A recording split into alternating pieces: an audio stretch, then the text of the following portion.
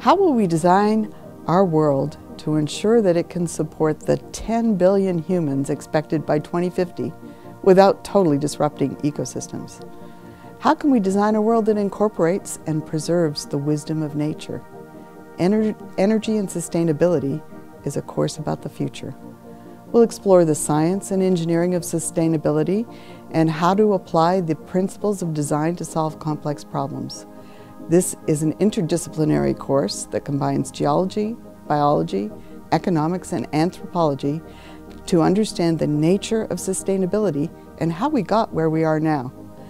There are many group assignments, and during our in-person weekend session, you'll get a kit of scientific instruments and solar panels. Combining these tools with a computer-assisted design program, students will plan, build, and test a small-scale, energy-efficient house. If you want to help design the future, this would be a good course to get you started.